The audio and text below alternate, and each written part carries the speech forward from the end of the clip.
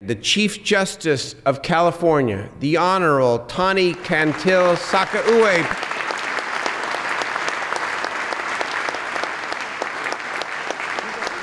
Good afternoon. Senate President Pro Tem Darrell Steinberg, Assembly Speaker John Perez, thank you for inviting me to address the state of the judiciary. It's an honor to be in this venerable chamber with members of the Senate and the Assembly, my colleagues from the California Supreme Court, Courts of Appeal, Superior Court, and the Judicial Council. It's a pleasure to see attorneys from the State Bar, Bench Bar Coalition, Open Courts Coalition, and the executives from the Administrative Office of the Courts, the AOC, including our relatively new Administrative Director of the Courts, retired Judge Stephen Jarr. It's an especial pleasure for me to have my family here on this happy occasion. In the next few minutes, I'd like to spend with you and talk to you a little bit about the judiciary, our challenge, and how we endeavor to fulfill our fiscal and public responsibilities. Let me start by saying that the judicial branch is as old as statehood, but we were structurally reborn 16 years ago. 16 years ago, we transitioned from disparate and unreliable county funding to state court trial funding. We transitioned from over 220 courts to 58 superior courts. We also assumed responsibility for the repair, construction, and maintenance of over 500 facilities. With your help and with the executive branch, the judicial branch became a fully functioning branch of state government. Thus, as California grew, became more populated and more diverse, the branch was institutionally prepared to look at statewide access to justice and equal access to justice. Today, we are 2,000 judicial officers, 18,000 court employees, the largest judicial branch in the nation, the largest law-trained judiciary in the world. I think we're best understood as having four component parts. The first, the 58 trial courts, one in each county. Second, the 6 courts of appeal. Third, the California Supreme Court. We are a confederation of courts, but because we endeavor to provide justice to 38 million Californians, the most populous, diverse state in the country, we have help with a fourth component, and that is our Judicial Council, the statewide policymaking body of the judicial branch. In 1927, Article 6, Section 6 was added to the Constitution. It established the Judicial Council and said the purpose of council was to improve the statewide administration of justice. Council consists of legislators, lawyers, judges, justices, and court executive officers. The AOC is our staff arm. We serve the public and the courts. And the key aspect to understanding the Judicial Council is that in all the decisions we make, we seek to balance local court control with the need for statewide administration. Here in the legislature, with the executive branch, you make statutory law. In the judicial branch, we make case law. That is, with statutes, prior case law, and the Constitution, we write decisions called case law. Some case law in the United States is so well known, it's in the DNA of our country. For example, in education, Brown versus Board of Education, the United States Supreme Court held that separate but equal could never be equal. I'd like to call your attention to another important case that celebrates its 50th anniversary next week, Gideon versus Wainwright. In 1963, as some of you may recall, the United States Supreme Court held that indigent criminal defendants have a fundamental right to be represented by an attorney in court. Now, Gideon is not some old, dusty piece of history. It has continuing relevance today because it speaks to us about fairness, about the importance of the courts, and what's necessary for meaningful access to the courts. Clarence Gideon was a 50-year-old man in Florida. He was arrested for breaking and entering a pool hall and stealing cash. When he went to court, he asked for an attorney. He had an 8th grade education. He was denied. The jury convicted him and he was sentenced to state prison for 5 years. From state prison, he wrote to the United States Supreme Court asking them to hear his case. The United States Supreme Court heard him, granted his case. At his retrial, this time with an attorney, the jury deliberated 1 hour, and Mr. Gideon walked out of that courtroom a free man. The Gideon case has many lessons. I'd like to highlight two key players: the High Court that heard his request and the local court that provided the forum for justice for Mr. Gideon.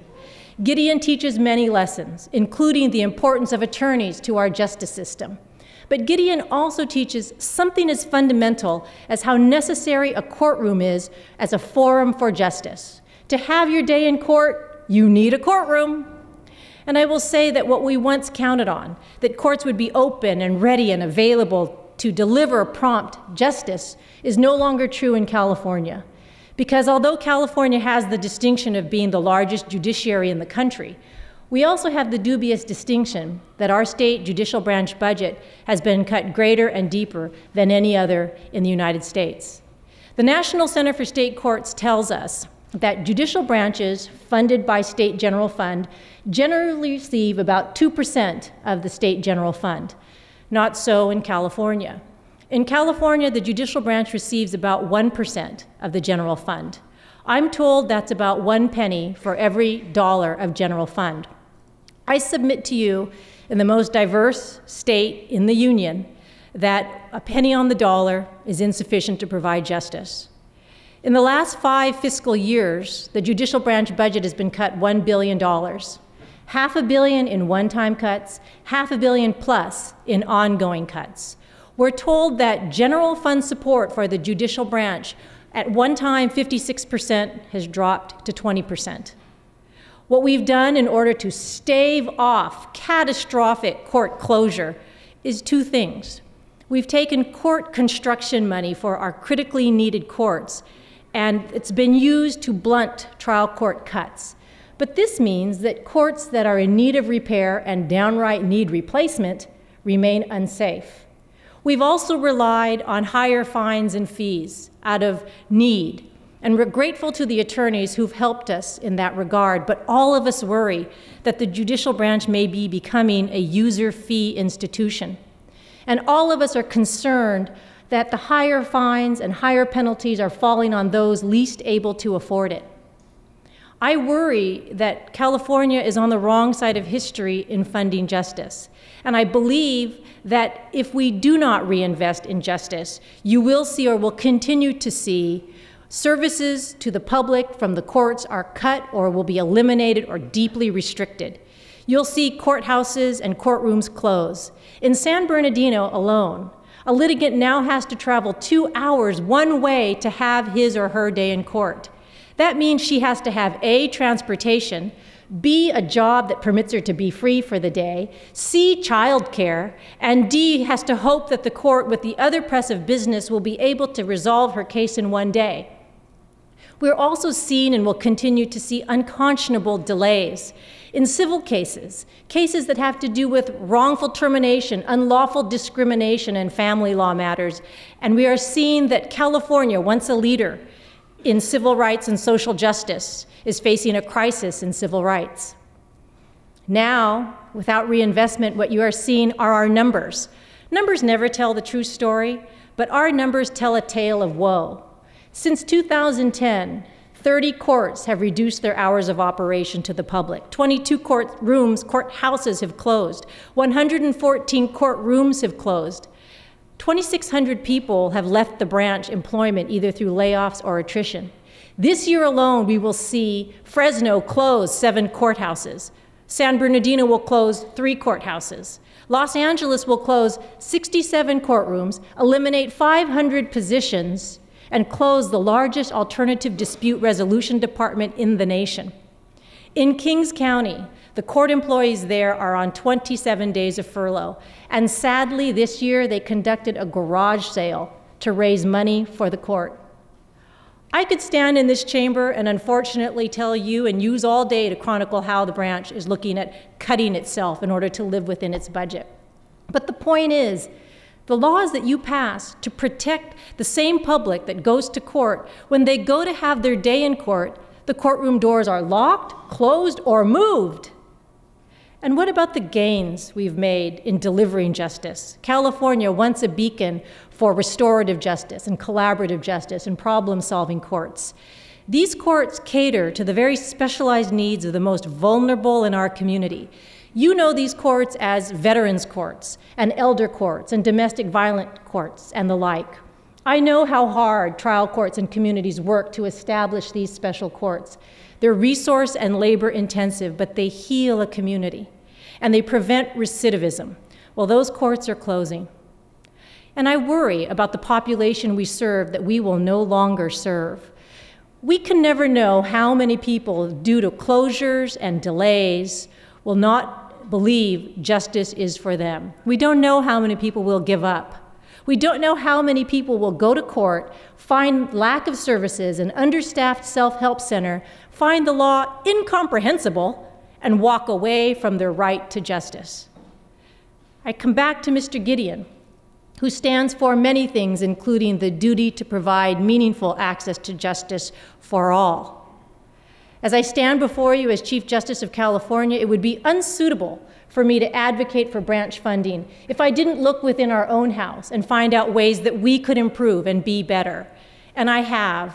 But before I preface my remarks in this regard, I want to say that no amount of efficiencies that we can implement will ever make up for a $1 billion cut. We will never have a fully functioning judiciary when we are receiving 1 penny on every dollar of general fund. However, like I said earlier, the judicial branch is structurally 16 years old, and like any adolescent, it needs a check-in. And so with self-assessment and oversight and action, core values that I believe are important to public service, like I said, I told you last year, delivering my State of the Judiciary, I talked about the SEC, the Strategic Evaluation Committee. I appointed that committee to tell us and assess the AOC and to recommend improvements. The SEC came back with a report, delivered it to Council. Council accepted the report, and Council turned it into directives. At every Judicial Council meeting, we hear an update on the directives as being implemented. If you care about a particular directive, you can go to our California Court's website and track its progress. At the same time the SEC was performing its important work, we were still in the process of assessing many things, including our computer system. It was a multi-long project that came to fruition in my tenure, along with exposed problems of mismanagement, fiscal issues, and problems. The issue for Council was to publicly assess whether we could go forward with a computer system. We believed it worked, believed it would save money in the long run, but ultimately decided that we could not go forward with it. The takeaway of that project is that we have created a working group to make a business plan to bring the judicial branch into technology of today. Thank you, Judge Herman.